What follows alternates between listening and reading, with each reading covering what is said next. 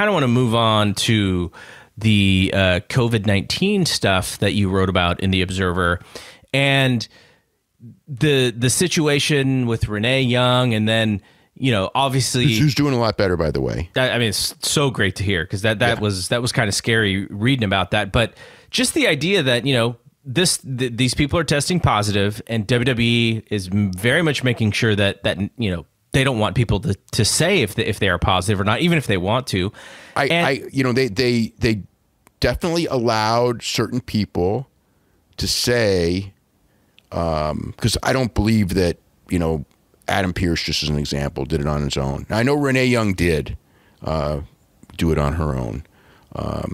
And, you know, as far as, you know, so, but the talent has absolutely been told not to say anything. And, you know, and WWE wouldn't say anything anyway, but they do owe it, and they haven't, to the talent, the families of the talent and things like that, to tell the talent, like, this is what happened. Because now you've got a situation where, you know, it's not just the talent, it's the families of the talent. And I know of one family that, you know, at least has a couple of people who tested positive. Or you know, yeah, who's had at least 2 people who've tested positive. So it's just a real bad situation. So I guess being not being transparent here, and look, I don't want WWE to out anybody who doesn't want people to know, but what it does is it's going to cause a lot of speculation based on who's working the shows, because I know last night's SmackDown show was changed and there was guys missing, and immediately people are going to go, oh, that person must have it, or else why wouldn't they be on the show? Well, those people, I mean, the list of people, which is, you know, especially like AJ, Daniel Bryan, and Sheamus were billed for stuff on the show, and they weren't there. Now, they did advertise Sheamus for something for next week. So, but, you know, either these guys tested positive or they pulled themselves off because people tested positive. And then also Otis Tucker, Mandy Rose, Sonya Deville, Mojo Rawley, and Chad Gable were guys that weren't there, and you know, Shorty G, whatever. And Mojo were working very closely with Noble, who did test positive. He was the agent for their match last week. And Rose and Deville are legitimately best friends, and have been for years, and are, you know, always around. And obviously Renee was interviewing AJ and Daniel Bryan in the middle of the ring last week. So, you know, there's that. And so, and obviously backstage, Mandy Rose and Otis do all these skits together. So, I don't know. But as far as whether they pulled themselves off or they tested positive, you know, I don't know, but they were all very conspicuous by their absence, and I'm sure there'll be a list of similar number of people for Raw. Because originally, you know, they were going to tape 2 SmackDowns and 2 Raws, but they had so few people that they had to only do an hour of SmackDown, and that's where the Undertaker stuff came in. And it ended up being good for ratings. They actually did a good rating off the show, but by showing the WrestleMania main event with the Undertaker and AJ. But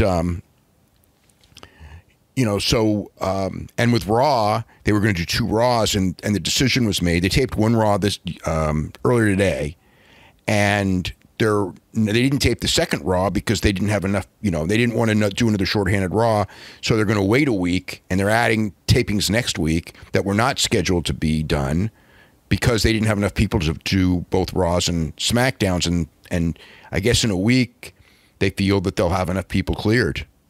But it's weird because if they fail to test this week, in theory, they shouldn't be on next week's show either. So I don't know how that really helps. It should be that at least like 14 days later, not, and 14 days later would be the middle of the week after. Mm-hmm. So I don't know. And they clearly don't want to push pause on anything and go back to what they did in the beginning of this, which was like run a lot of these old pay-per-view matches during the shows and stuff. They clearly want to do the first run programming at least as much as possible. Yeah, as heavy talking programming now. Yeah. The one thing too is on yesterday's show, and this is like a weird one to me because it was like, okay, we know that they didn't allow people to wear masks, or they strongly discouraged it, however you term it. And then this week, a lot of people in the audience, and they were all NXT students, or just NXT participants, had masks, but many still didn't. And it's kind of like, okay, now that you can do it, for the rest of you, like, you know, Rick Bugez or whoever, you know, that didn't, why would you not? That's just so, you're an indoor place where you know that whatever the number is, there was a big outbreak in this very building, you know, a week ago, and it boggles my mind when I was watching it, because and you know, really with AEW, I think that it'd probably be the same thing where you're gonna have some people with masks and some people don't, and it's kind of like, at this point, why do you not? I mean, it just doesn't even make sense. But you know, I don't know. You couldn't pay me to go to that building. No. Like, anybody who's got a family, and a lot of those wrestlers do have families. Like, I just can't. Like, I understand, you know, that it is your job, and there probably are maybe some small repercussions, but man, just the idea, it's just so cavalier to go and do that right now, and especially with the stuff that's going on with the positives and stuff. It's got to be killing these folks to make this decision, because I know people, you know, especially now. I mean, I know people who, I mean, they're going, but they feel it should be shut down, and you know, but it's, you know, if you're Roman Reigns, you don't have to go, and you know, if you're Daniel Bryan, you probably don't have to go, but if you're most guys, you kind of need a good reason not to go. And there are guys who are not big names who haven't been going because of, you know, like, there's certain family issues that they've accepted. But for the most part, I don't know how many people are thrilled to go. I'm sure some are, and I'm sure some don't care. But obviously, you know, the law of just the fact that not everyone is a dumb shit, you know, there's gonna be a lot of people there who are just like, why are we doing this? But also knowing that, you know, for anyone who's not a top guy, you're easily replaced, and when, you know, and the fear of cuts is there because they just did a giant round of cuts, and you don't want to be in the next round of cuts for the most part, unless you're somebody who's like looking to get fired, and in that case maybe you would do it. But then, if you do that, they'll probably freeze your contract. Mm-hmm. And, you know, that could be a thing for some of the guys too. If they want to leave, the ones who want to leave, it's like, you know, if we don't go, our contract's frozen for 4 months. So there was another thing that you wrote as it relates to Vince wanting to start back up. I imagine that plan has obviously changed because of what's been going on, but you wrote that in late July and August he was actually they booked the Lakeland, Florida, the RP building, whatever, it's 8,000 seat building. They booked that for a SmackDown taping and a Raw taping at July 24th and July 27th. I mean, that's booked, and they may have delayed it, but I mean, certainly by the middle of the week it was still on.